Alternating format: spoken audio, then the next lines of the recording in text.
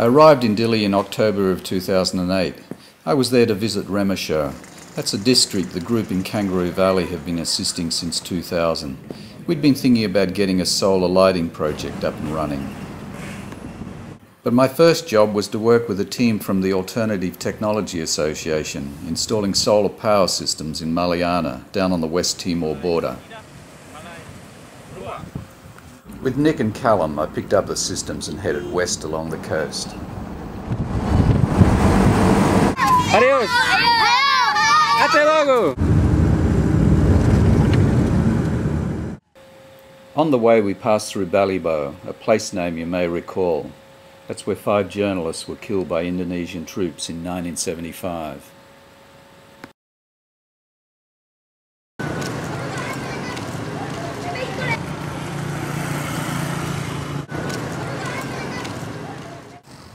In Maliana we met up with Joe Vicente, who was representing Friends of Maliana, a group from Leichhardt, and we spent the next 5 days installing solar systems in schools.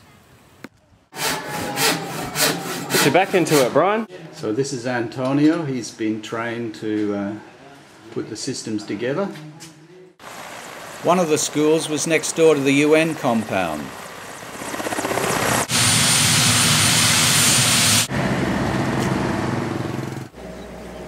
And one was up a goat track overlooking the river that separates East and West Timor.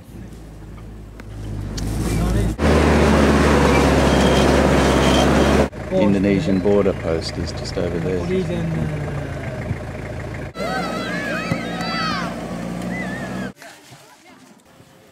It was great working with all the kids around. They're a happy bunch. Buen dia.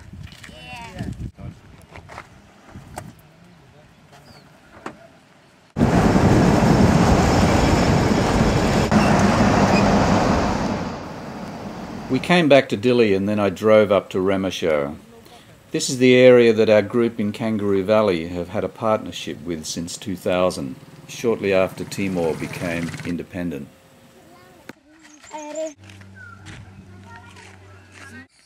Bon dia! No need. Padre David showed us the library just set up at the school. So we collect all the books from the nuns, from the Portuguese army, or Portuguese army, and whoever.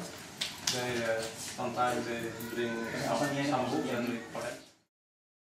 Anton Wikström and Justin Stewart from the Alternative Technology Association and Chris Adams from Friends of ALU in Australia joined Padre David and me, and we drove out to Tunamana. Padre David had come to celebrate Mass, and we were here to meet with the people about setting up a solar lighting project.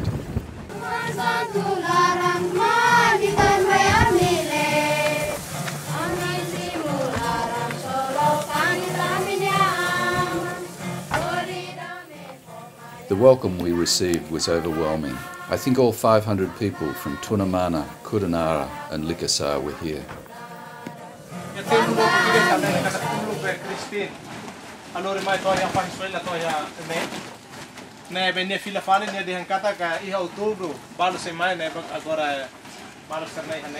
Just walking down through the village. All the houses, they're all of traditional construction, except for a few buildings down here. No water up in this village, and what they've got is a 1-hour return trip somewhere down. I hope not down to the bottom of the valley, because it looks as though it's about 2,000 feet down. We're a long way up. It's quite spectacular, but tough country.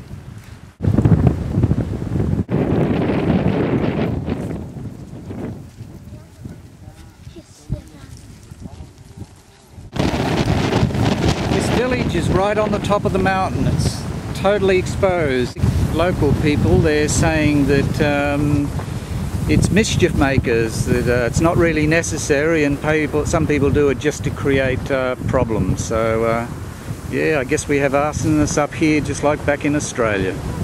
Bondare.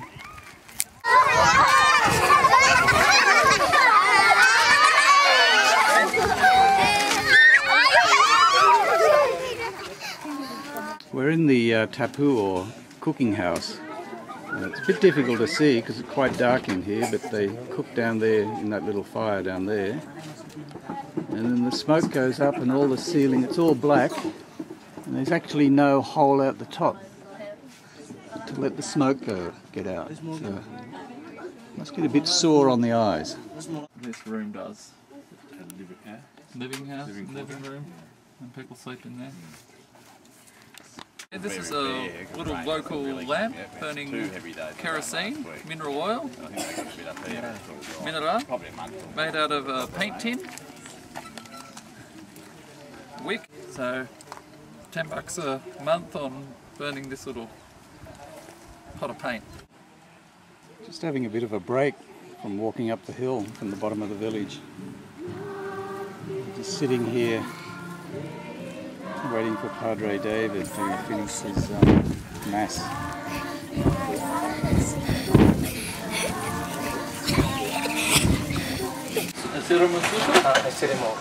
Doing small solar power system in castles.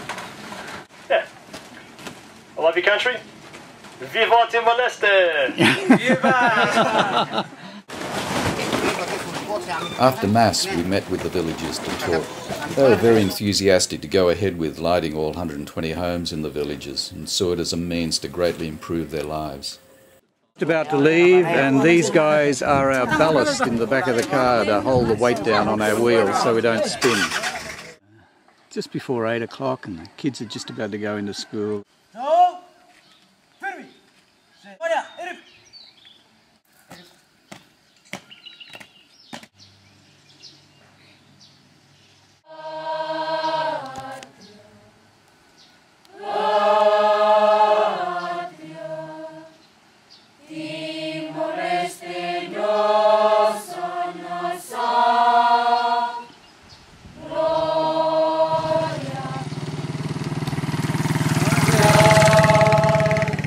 Padre David's just put in these tanks and these ponds here, and he's going to try and get fish farming going here. This is the roundabout that the people of Remexio would like to develop by fencing off, planting trees and shrubs and building a statue representing the symbol of Remexio. They've got some of the money but need some more, so they've asked us if we could help. Just panorama of Dili from near Janana's house. Down the road where Janana was shot. That was last year, wasn't it, Padre? Yeah. Last year. Okay. September 11. Yeah. People are all gathered here for a mass just near our hotel.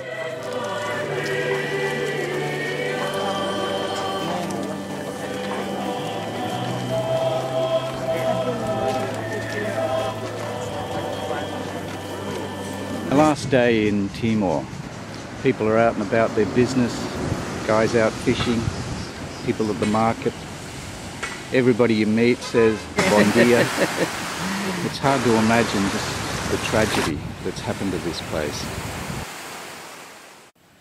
So tomorrow I go back to Australia with the resolve to see the lighting project up and running.